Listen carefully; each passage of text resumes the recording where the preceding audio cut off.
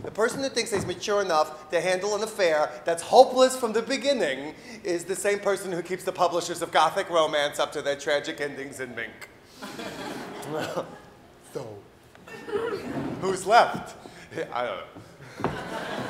But there are some. I had one once. His name was Charlie. He was tall, handsome, rich, deaf. Everything you could want in an affair and more. The deafness was the more. He never yelled at me. All his friends was nice and quiet. I even learned me some of that sign language. You're like, hang on.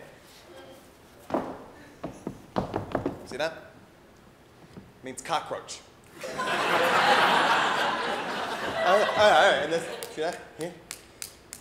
It means fuck. And this here's my favorite. It means I love you.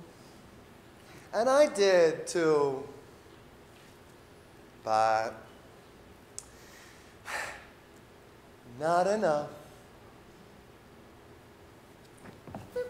For those of you who didn't get guessed, I am an entertainer.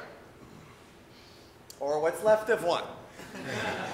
I go by the name Virginia Ham. Ain't that a kick in the rubber parts? You should hear some of my former handles. Kitty Litter. Bertha Venation.